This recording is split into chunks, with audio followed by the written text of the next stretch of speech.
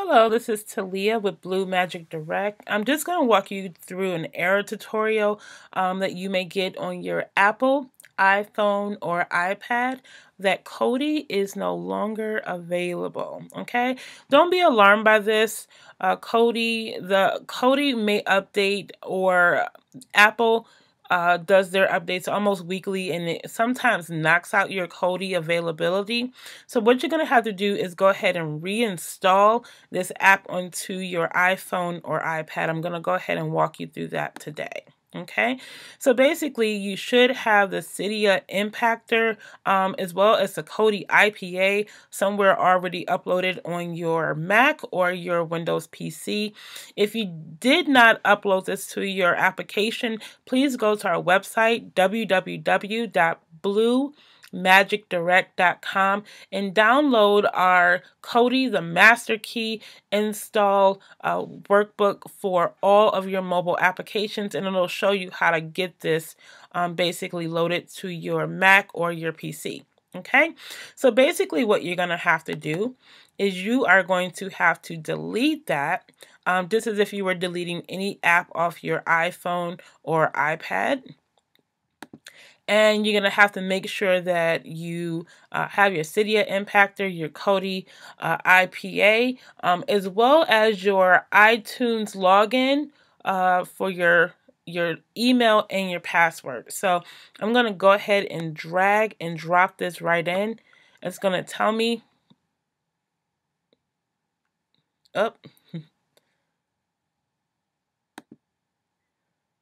okay. That might happen. Drag and drop that right in. Okay, and it's going to go ahead and say that they want your iTunes email login. I'm going to go ahead and put mine in.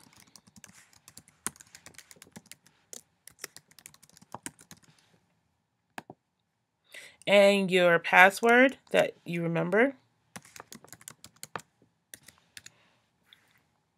Press OK, and it's basically gonna go to work for you, putting that application right back on your iPhone or your iPad. Just a quick note that please keep these on hand. The updates do process probably every 7 to 10 days, so you probably may constantly have to update this until we find a fix for this. This is the only way that you can continue to have the Kodi app on your iPhone or your iPad. Just to say, if you are running to this, that book will be very valuable to you, so that if you run into this issue again, that you won't have to constantly keep calling someone, that you'll have that step-by-step instruction on hand with you all the time. I will be constantly updating you guys with tips and tricks. Please message in the comment section so that we can answer any questions that you may have about this or any errors that you're running into. Also, please check back with us often and every day. We're going to make sure that you get the latest up-to-date information basically on Kodi for those who are just beginning or running into issues or putting this application on your phone for the first time. So you'll see that it's going through the full application and verification process again.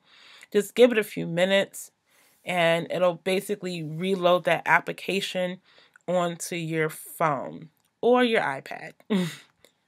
Okay, we'll just give this a few more minutes. Okay, and once it's back to the main screen, that means that it's done loading. So what you're gonna do, and it'll give you a notification. Not that one. Okay, basically once it's done, it's basically going to be loaded back onto your iPhone or iPad, and it'll say that error message again. It's an untrusted developer. Basically what you're going to have to do is go back into your settings and go ahead and trust it again. Yes, we do trust it, and we are verified that that Kodi app, is on the phone. Just press trust this developer, trust that email again. And basically, you're all set. Kodi should be loaded onto your iPhone or your iPad again. And basically, you will have to go back through the instructions for loading all your TV add-on application. Again, if you get our book, Kodi master key, the application to putting your add-ons back onto your iPhone or iPad will be in that book step by step, and it'll show you how to basically get reloaded again. I thank you guys for joining me in this tutorial. Again, if you have any questions, please put it in the comment section. Please get our book, and as always, happy viewing!